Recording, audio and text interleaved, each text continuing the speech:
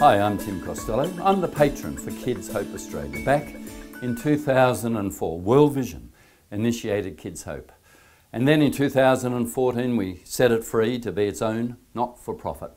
I believe KidsHope is a missional movement and a great opportunity for the church. In fact, a profound vehicle for the church to engage with its community.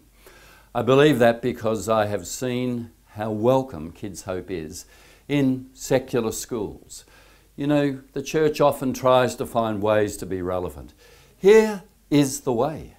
I'm very proud of KidsHope, and I really would invite your church to find volunteers to get behind KidsHope and support it financially, to be part of this missional movement. It's your vehicle, a gift from God to go into your community, into your schools. Thank you.